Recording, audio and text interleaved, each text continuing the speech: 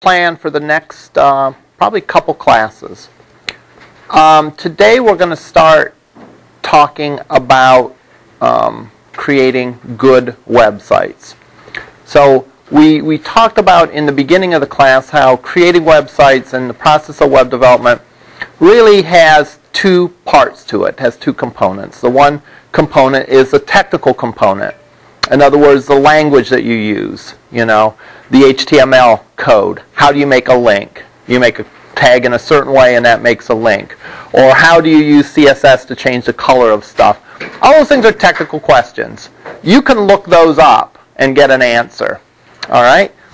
The other aspect of web development is the design aspect. And that's a little less it's a little less easy to pin down because there's no precise rules for proper web design.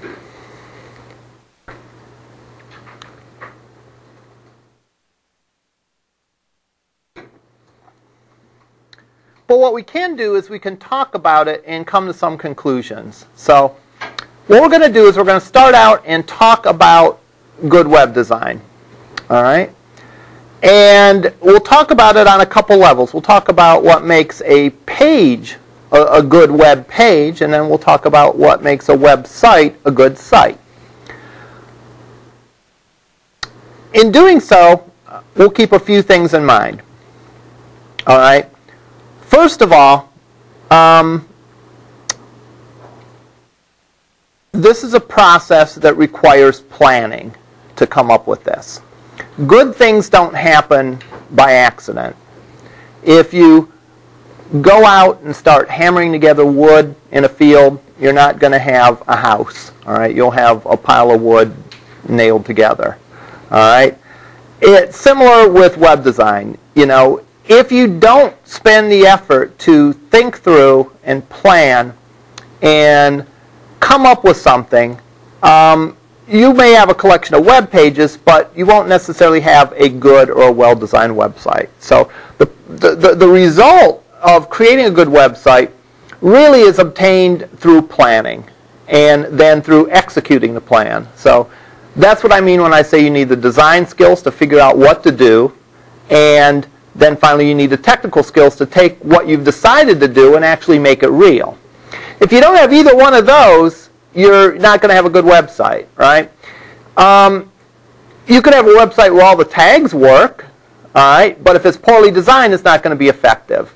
All right? You could have a great idea for a website, but if you can't implement it technically, then it's not going to work either. All right? If you don't have the technical skills or the design skills, you'll have a real mess. All right? A good website will occur when you have good design skills and good technical skills. Now, most people are, not everyone is equally good with one versus the other. A lot of people in web development tend to either be focused on the design aspect of it or the technical aspect of it. And, just like, no one is equally skilled in every particular thing. I mean, if you talk in sports, a basketball player isn't going to, it's not going to be a basketball player that has the perfect outside shot, perfect rebounder, perfect free throws. Each individual is going to have their own mix of skills, and web developers are like that.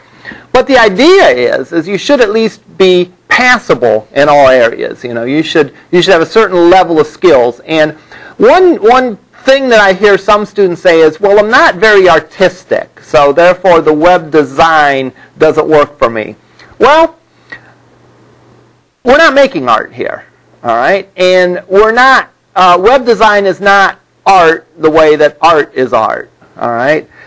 Some of the ideas and some of the concepts may carry over, balance and white space and all that. Those are concepts that could apply to either art or graphic design. But we really have a different set of goals here. Our goal is to communicate a message. And therefore, while we can come up with a set of cut and dried rules, all right, we can come up with some pretty well-defined principles that will sort of guide you in how to create pages and sites that are well designed. All right, so that's what we're gonna start out with.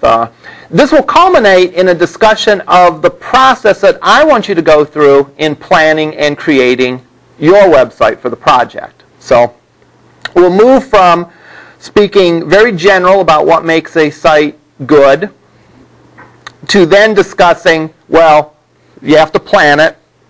Then what method do I want you to plan this assignment? And there's different methods for planning it, but I think the one that's covered in the Jesse James Garrett book is sort of a good way to plan a website. The activities they have you do and the steps that they have you do, I think are pretty solid, and we'll talk more about that. All right, good websites.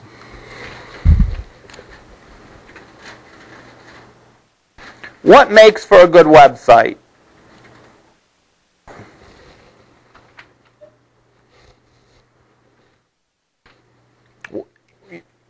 You all have identified, or most of you that have turned in week 2 lab, which I'm part of the way grading through.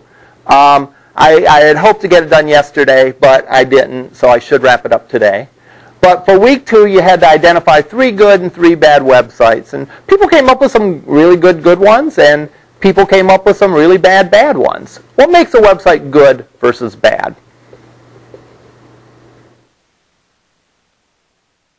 Go ahead. Okay. One characteristic is to be able to find what you need. And I'm paraphrasing, but I think I'm getting the idea right. Being able to find what you need easily. All right? Certainly, I don't think anyone could argue that. No one's going to say, I want a good website is one where I can't find what I need, or that doesn't have what I need on it. All right? So to be able to, or I can find what I need, but it's going to, it's going to be difficult. It almost sounds like common sense, but it is important to go and analyze this. What you run into with website design is you have people thinking that good website design is making nice colors and having cool fonts and things like that. That's only a very small aspect of web design. And therefore it's good that we start out with this as a point, because that's really why people are going to the site, to find some information, to participate in some activity. You had your hand up. I was pretty much going to say the same thing. Okay. Yeah, a good word for that is user-friendly.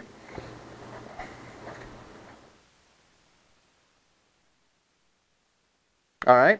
It is funny because there are bad websites in the world, and I'm not just talking about like a website that some 14-year-old kid throws up on the internet. There are professional bad websites out there. So you might think, well, gee, all this stuff is just common sense. Well, if it's common sense, why isn't everyone doing it? One lesson I think I've learned in my life so far is common sense really isn't as common as the name would imply. All right? Yes, you had your hand up. Have your content like in a good order, not cluttered. Okay. Okay. I'll paraphrase that. I'll say content, well organized,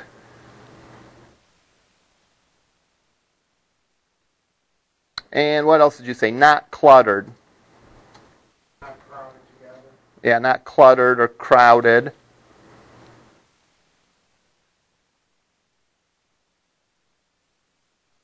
All right.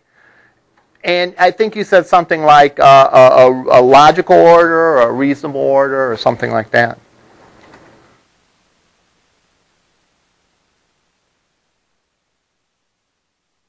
Anyone else care to add to this list? Okay? Either one. We'll go back to you. I was saying, like your links, having correct or good links, not having links that are wasted, that people aren't going to be interested in. Okay.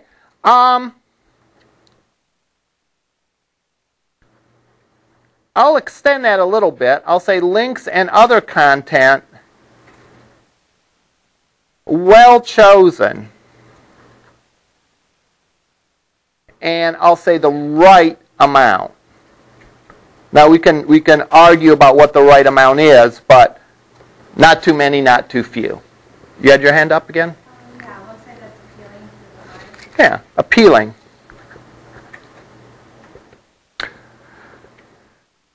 APP? Yeah, I was trying to think. A little early for me. Appealing visually. So yeah, the colors and fonts at one level do matter.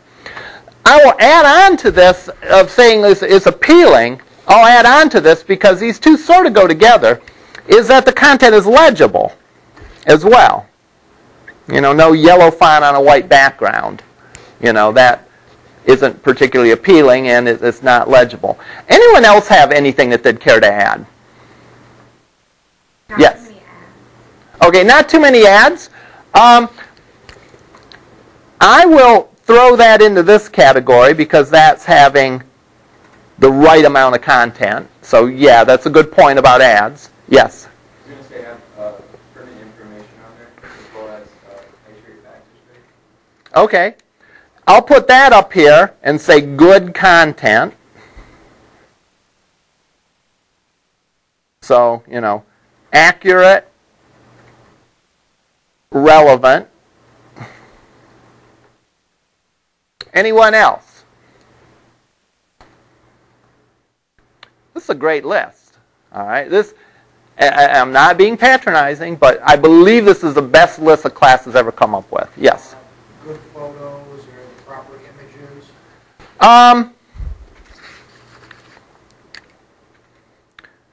You said good photos,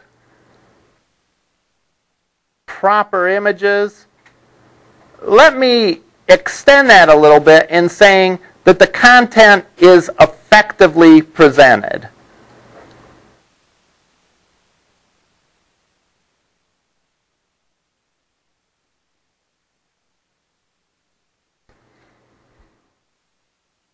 All right? I think that's another way of saying that. You know, if you are showing how to put something together, maybe you have a dozen pictures showing you first you do this, then you do this, then you do this, then you do this. But another site or another page where you're doing something else, maybe you don't need a dozen pictures. Maybe you just need one well-chosen picture. Maybe you don't need a picture at all. All right? Anything else? Yes? Can't be seen locally or any browser. Okay. Oh, that's a very good one. Visible, or how can I say this? The good technical term for this is cross-platform. That means that it works on different browsers, operating systems, Windows versus Mac, Linux, different screen sizes, and works in a mobile environment as well. That's an excellent addition to the list. Yes? I was going to say easily found, like on search engines and stuff like that. That's a good one.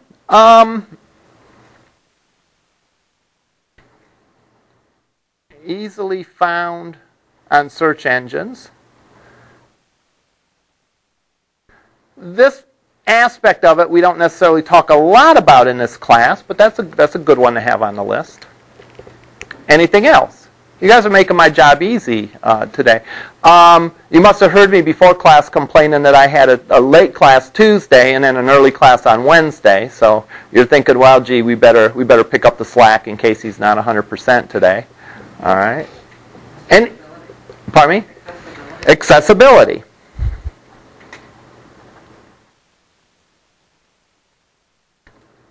These things actually sort of go together. And accessibility means that it accommodates people with disabilities. Now, we'll have a whole section on this, but it is important, I think, to introduce the topic now. All right? Anything else? Accommodates has two Okay. Like common. Okay. Thank you. That's all right. I'll put a little squiggly line underneath it. Spell check caught it.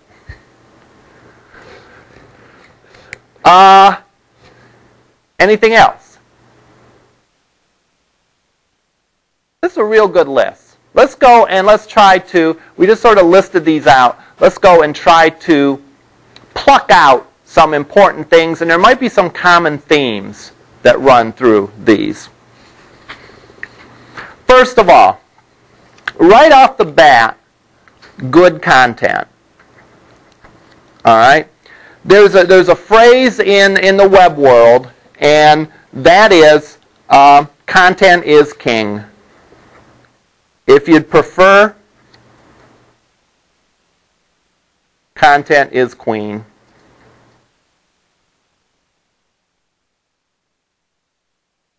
Or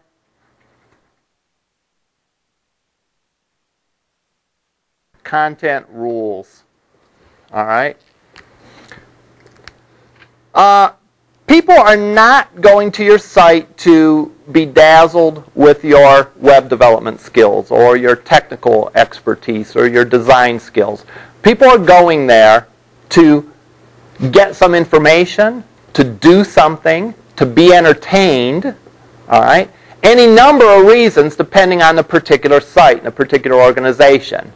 So the bottom line is, if you don't have good content,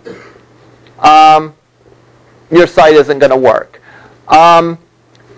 Good content, really, going back to what we wrote up here before, is two aspects to it. Number one, and maybe we'll extend this a little bit. Number one is it's accurate. Of course, it can't be inaccurate content. Number two is relevant. All right?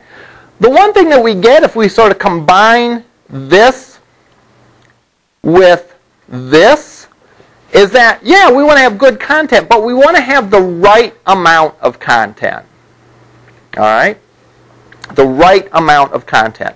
And exactly what we mean by the right amount might vary in instance to instance. Now, unfortunately, some people go to have this sort of philosophy. All right? Gee, if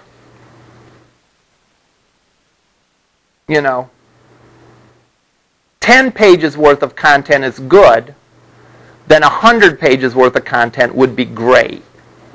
All right? What's wrong with that kind of thinking? What's wrong with that attitude? No one's going to read 100 pages. No one's going to read 100 pages? All right. Well, someone might be interested in some of those extra 100, so what's the harm? More isn't always better. More isn't always better. Why not? Well, I mean, if you can get across what you're meaning to say in 2 words as opposed to a sentence. That's very true. But what's the harm of having more? Okay, go ahead.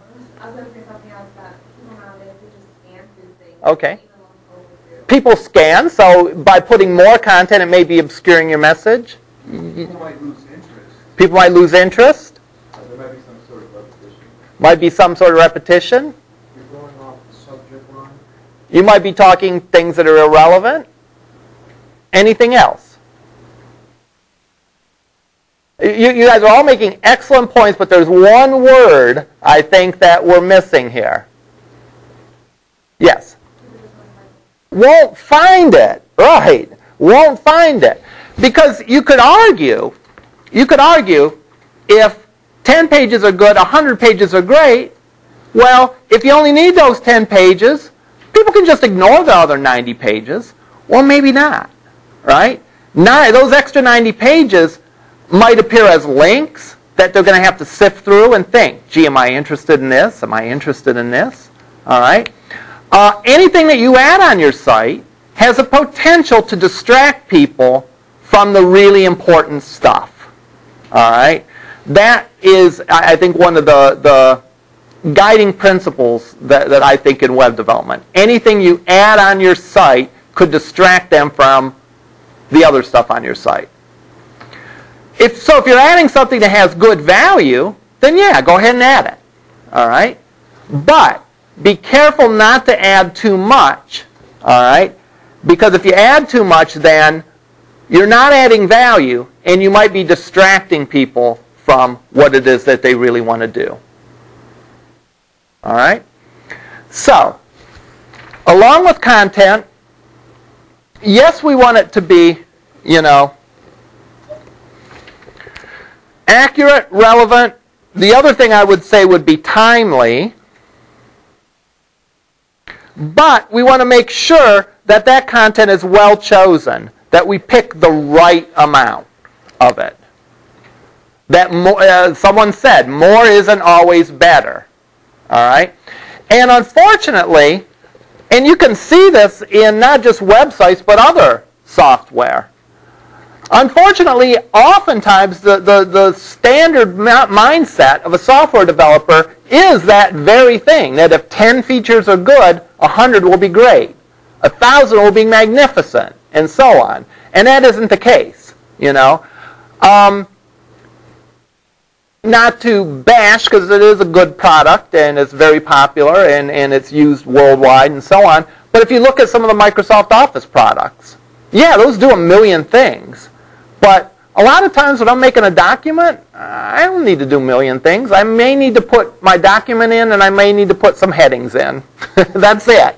That's why some applications such as Google Docs, I think, are becoming popular, because some software definitely suffers from the overkill effect, that they put so much in it and give so much power and flexibility that, yeah, you can do millions of things, but most of the time people might not want to do millions of things. Most of the time people might just want to do something very basic and very simple. All right? One guiding principle in developing any sort of software, including web pages, is simple things should be simple. All right? And then complicated things should be at least possible. So let's say, for example, I'm doing a website for a bakery. All right? Most fundamental thing about that is I want to know when it's open. Gee, is it open on Wednesdays? So something simple like going in and finding the hours that it's open ought to be very simple to do. All right? However, I've been to websites that have had a bunch of pages in it and a lot of content and probably took a lot of work to do. But I had to go and sift through and figure out what the hours that company or organization was open. What's the phone number for it?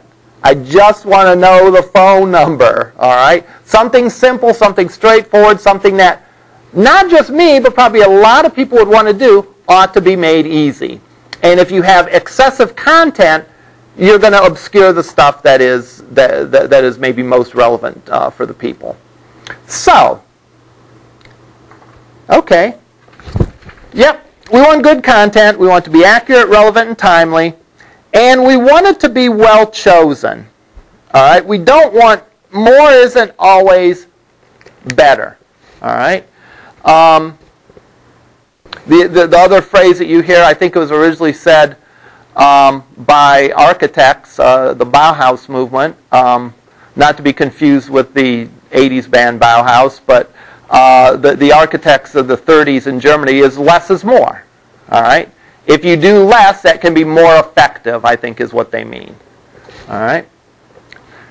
So, if we're going to be careful and not put everything that we can think of on the site, how do we decide what to put there and what not to put there? The right amount. Well, what is the right amount? How do we decide that? How do we try to decide that? Let's put it this way. Yes? Maybe get feedback. Okay. Get feedback. All right. Feedback from who? Okay. So, choosing content for your website. The one thing that you could do is get feedback. You could ask your users. Okay? If you can do that, that's a good idea. That's not always possible. All right? But if you can do that, that's a good idea. What's other ways that you can try to decide what to include on your site?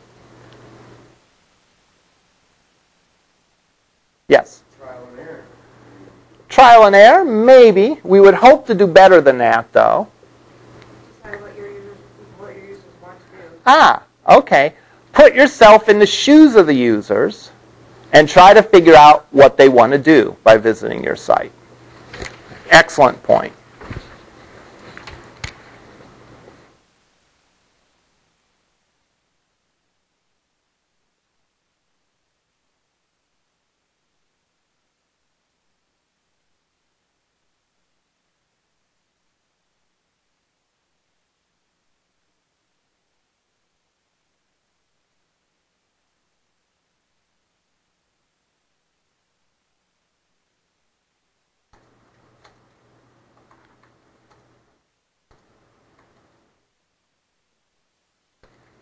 All right.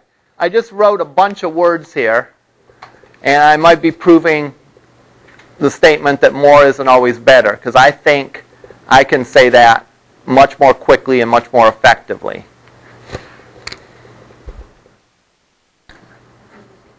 Identify, well, yeah, identify user goals. People go to websites for a reason. And that reason's going to vary with the organization. All right? If you're developing a website for something in the entertainment business, your goal's going to be very different than if you were developing a website for an academic institution. And that would be very different than if you developed a website for some retail organization or whatever. The point is that people are coming to your website for some reason. All right? You need to identify the reasons that they're coming, and that will help. All right? That will help you decide what content to put on the site. All right? Now, a few things to keep in mind is that, number one, there isn't always a single user type that's visiting your site, right? If we think of LC's site, Learning Communities site, let's list some of the folks that might be visiting that site. Let's list the profile of typical users for Learning Communities site.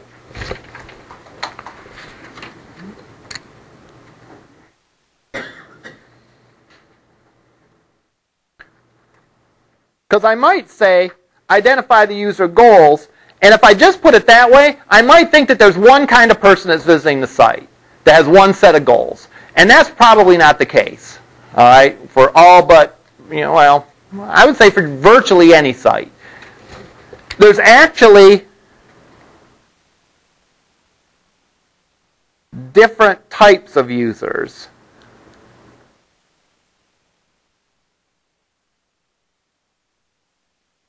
All right? And each one of them might have similar goals, or there might be some overlap, but they also might be different. All right? A mistake that software developers often make is to view the user as though there's one kind of person, and they'll talk about this is what the user would want to do, where in reality there's different kinds of users. Let's list some kinds of people that would visit LC's site. Of course, ideally, in a perfect world, we'd develop a website that worked for every single person on earth, right? But we can't do that. That's absurd, not practical. But what we can do is better than saying the user. We can say, what are the different kinds of users that are going to visit my site? So what are different kinds of users that would visit LC's site? Yes? New student. A new student. All right. Another type. A potential student.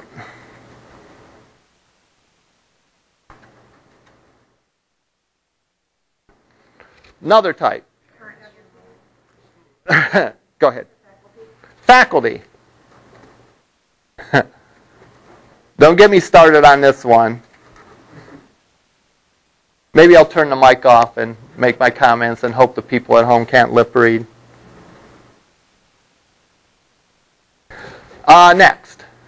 Currently enrolled students. Currently enrolled students, okay. I heard another one. Someone say? Parents. Special needs. Special needs students.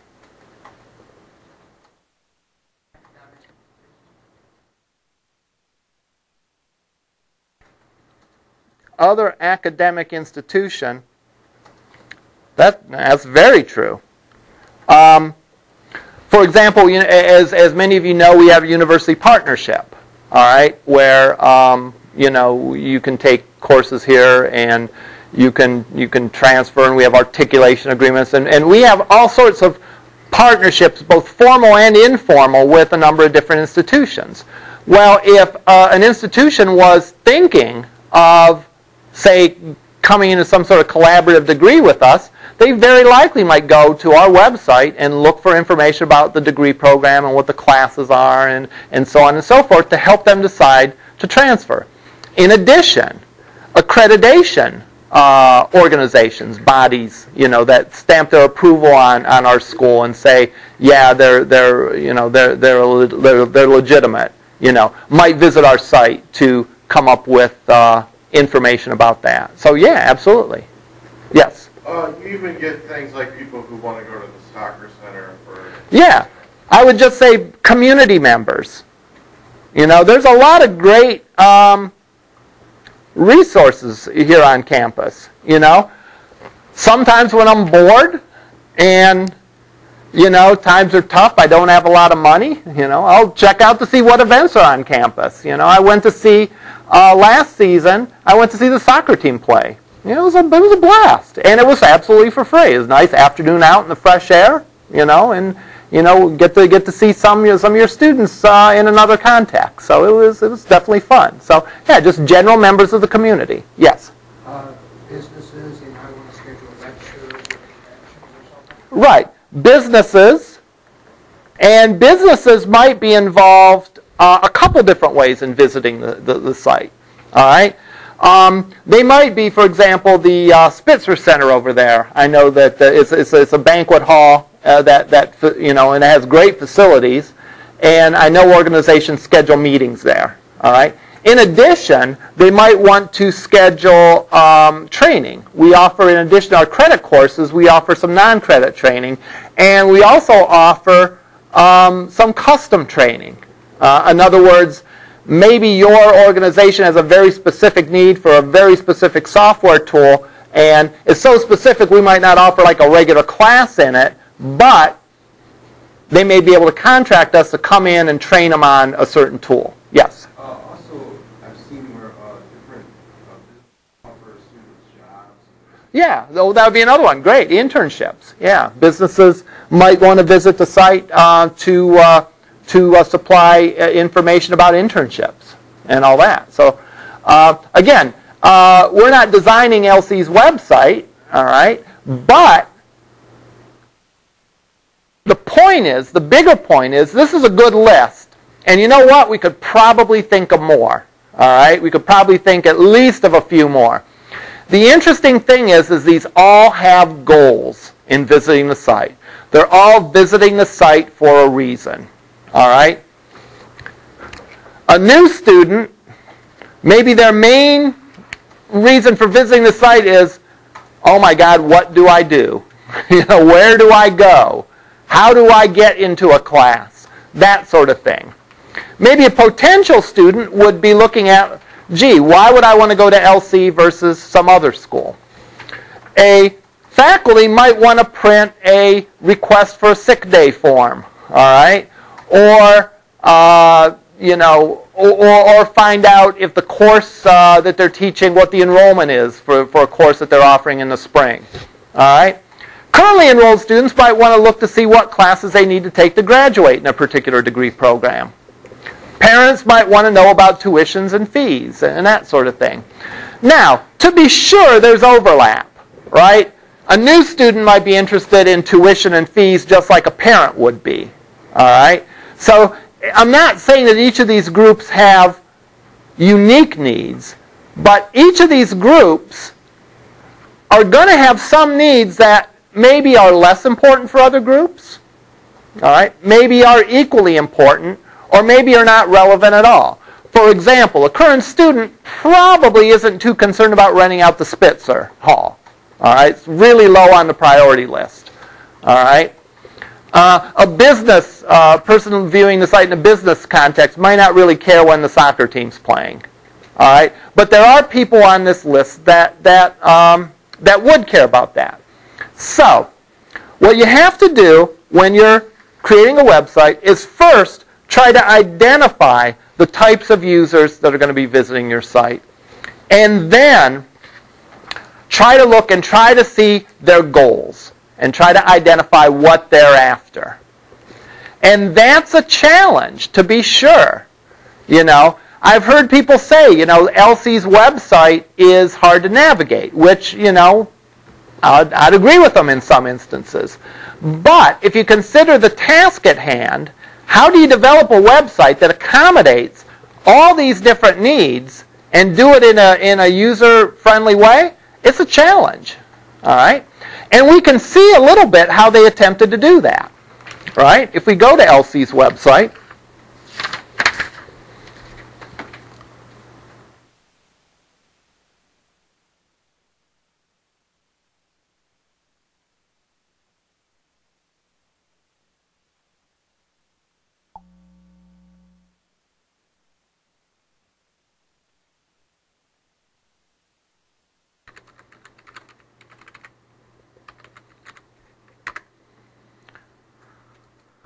look at what is in the navigation on every single page.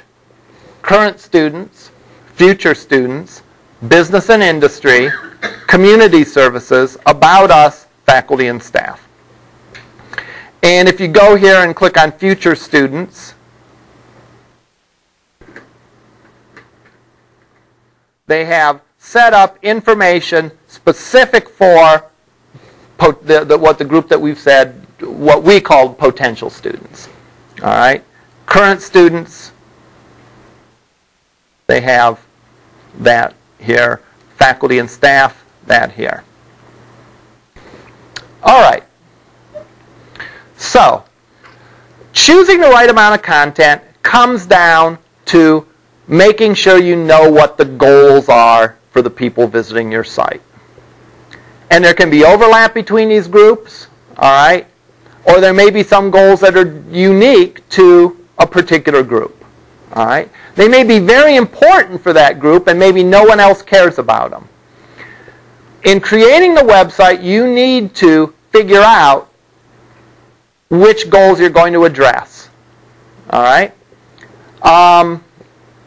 Obviously, the more important goals and the goals that are in common for different groups will probably get a higher priority treatment, as opposed to something that maybe is a goal only for one small group. All right. Let's see where we are.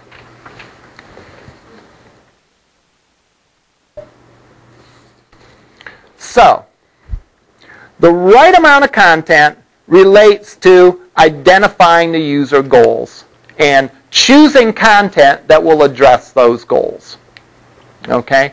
Now, again, it's not just a matter of identifying the goals. We've identified the goals. Well, what is going to help that person achieve that goal? You know, a goal of a potential student at LC will be to decide whether LC is the right school for them.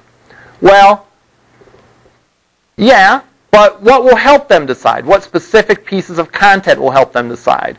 Well, the degree offerings, you know, feedback from other students that are maybe in their degree program, tuition, financial aid opportunities. All these things are things that would help a student decide. So when you identify the goal, you then identify the specific pieces of content that you're going to put into these goals to, or you're going to put into your site to satisfy these goals. All right.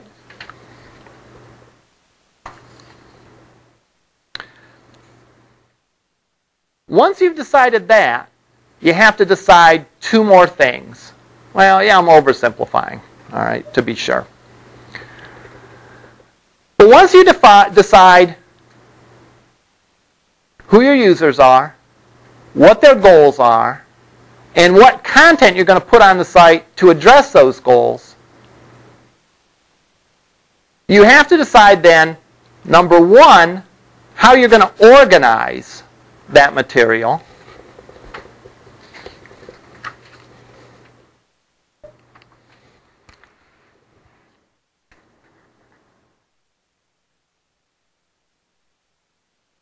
And then number two, how you're going to present the material.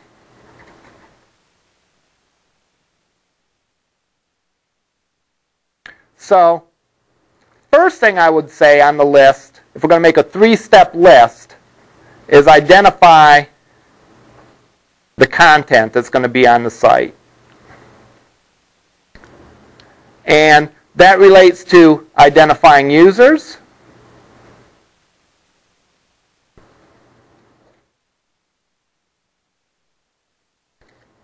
identifying their goals, and identifying what content would address those goals. Now, there's a group of folks that I've neglected to mention so far, and that's the organization itself. The organization itself has goals, all right, and they also ought to be met by the website. For example, a goal of LC would be to attract more students into our programs. A goal of LC would be to make aware the community of the variety of programs that we offer, especially new programs. All right? So that would be a goal of the organization. Now the hope is those goals will match up with some of the user goals, right? Because when they match up, you have a win-win situation. So, again, but let's not forget the organization's goals along with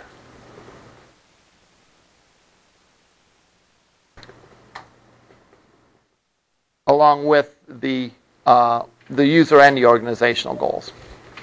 So then we need to decide how to organize it. All right? If we look at our original list,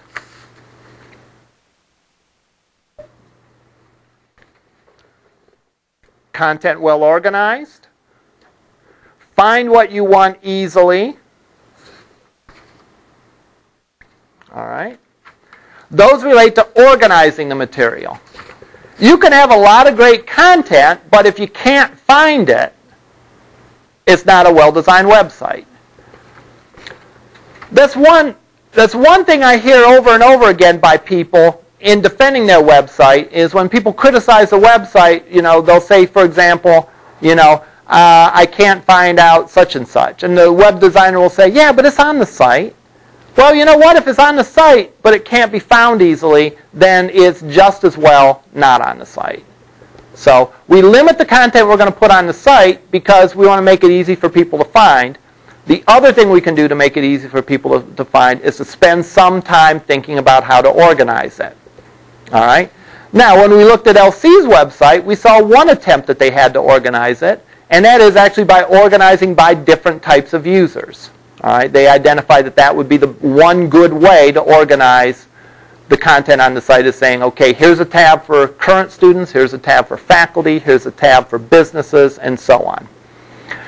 There's a lot of ways any particular group of information can be organized.